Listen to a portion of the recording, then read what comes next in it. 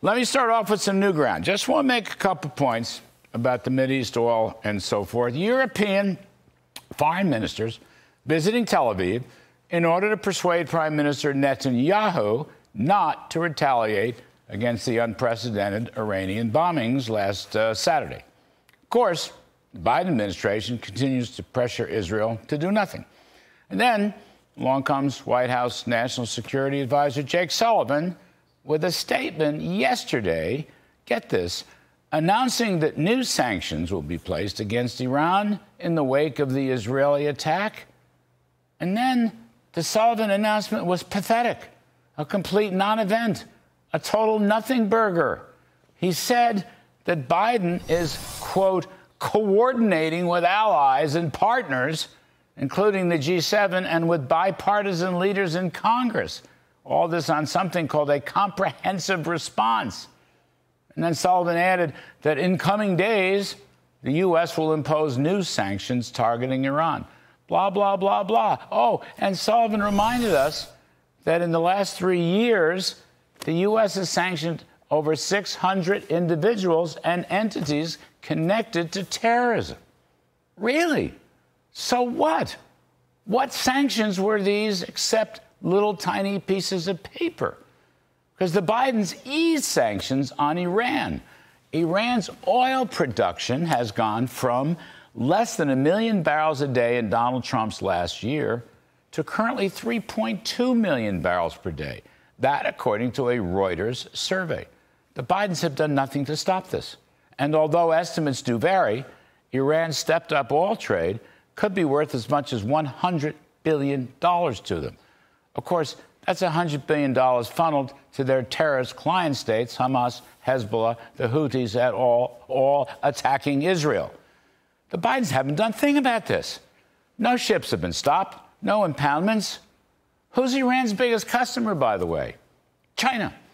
According to ship tracking data from Vortexa, China bought an average of 1.05 million barrels per day of Iranian oil in the first 10 months of last year, 2023. This is 60% above pre-sanction peaks recorded by Chinese customs in 2017. 60% above. China's October imports from Iran are estimated to have reached about 1.45 million barrels a day. That's the highest monthly level ever, according to Vortexa. Well, ain't that something? What about all those sanctions?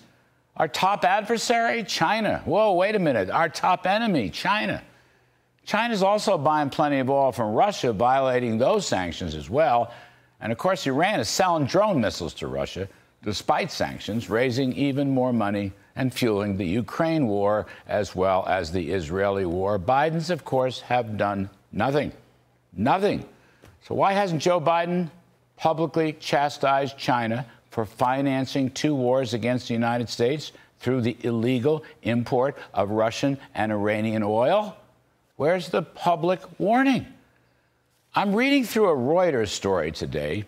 It was dated yesterday, April 16th, that Iran's unprecedented missile and drone strike on Israel is, hold on, unlikely to prompt dramatic sanctions actions on Iran's oil exports from the Biden administration due to worries about boosting oil prices and angering top buyer China.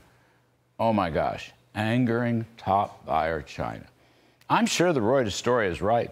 All along, the Bidens have been worried more about gasoline prices than Israel's security, or for that matter, American security.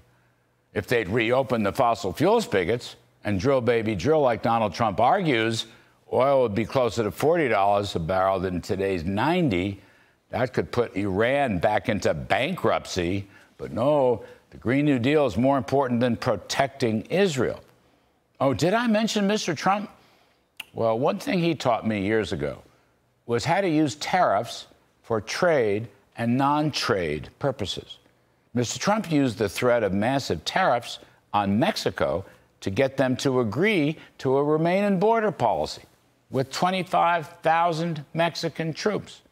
I wonder, in order to cripple Iran, and stop all this oil production and sales among rogue nations and American enemies, might Mr. Trump, make that a president, Mr. Trump, tell China he's going to double the tariffs on every single one of your imports unless you stop buying Iranian oil.